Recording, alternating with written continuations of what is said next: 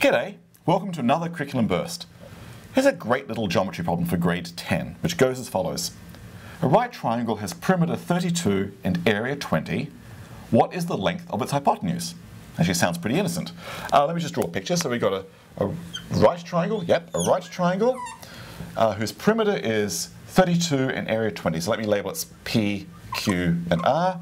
I know most people want to do A, B, and C, but I'm just being different. We're told the perimeter is 32, P plus Q plus R is 32. Its area is 20, so what, half the base times the height, half PQ is 20. And our job is to work out the length of its hypotenuse, and how I set this up, I need to work out the value of R. So actually maybe it's not a geometry problem after all, maybe it's more an algebra problem. I've got two equations and three unknowns, and I'll work out the value of R. Well, I guess we do have another equation up our sleeve. It is a right triangle, so P squared plus Q squared equals R squared. All right, technically three equations and three unknowns. We should be able to work out P, Q, and R. Since the question only wants R, I'm not going to worry about P's and Q's then. All right, so now my job is to figure out what to do with those equations. And I look at those, and they actually don't look very friendly. I've got squares and stuff going on.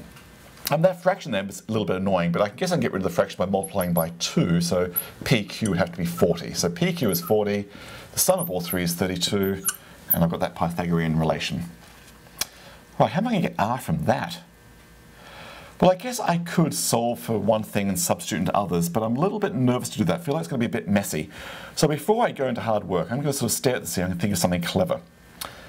And do you know what? I think I've been in a lot of Algebra 2 classes. Something is actually just, I don't know why, it just stares me in the face. I see this P squared plus Q squared, and I see this PQ. I can't help but think that P plus Q squared is, if I expand it out, P squared plus Q squared plus the cross terms, 2 PQs. Well, P squared plus Q squared we just set as R squared. I'm trying to find that out.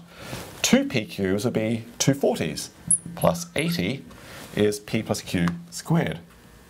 Oh, I know what P plus Q is. Well, I don't want to give it away. You know what P plus Q is too. I bet there's an equation I can actually solve, and I bet the value of R, like magic, I think I just lucked out there, is going to pop out. So see if I'm right, see if my instinct is correct. Does the value of R just pop out from this equation without doing too much work? And when you get a value, check your answer with mine, in the essay that goes with this video. We can compare results, and then I've got a few more thoughts about this question. It's actually fun to think about. All right, thanks very much. Thanks for watching. For more curriculum inspirations material, go to our website. Lots of great stuff there.